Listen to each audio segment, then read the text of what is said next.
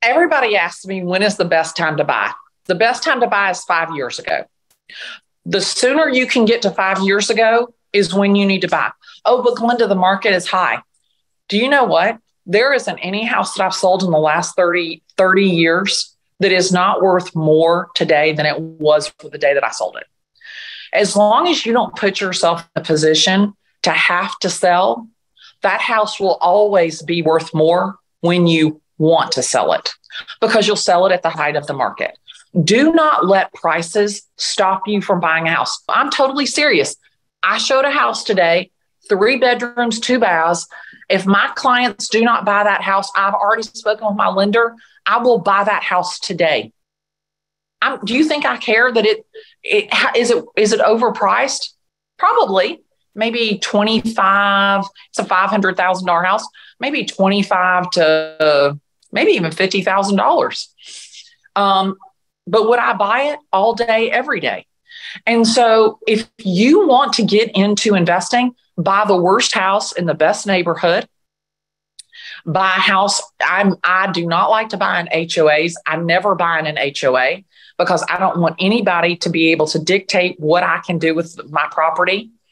And I encourage, do not say, oh, I have to buy a $500,000 house.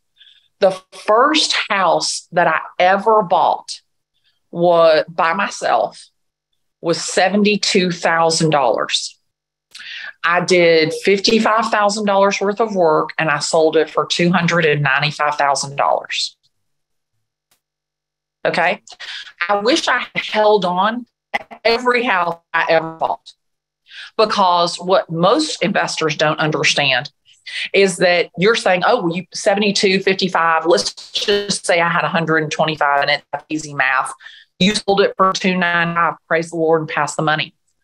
But the value over that $125,000 investment over my lifetime far exceeded the $150,000 that I made like that. Because had I held that property and rented it out, that property over my life is worth $2 million. So I am very much buy and hold. If you need to buy and sell to get capital to buy and hold, then do that.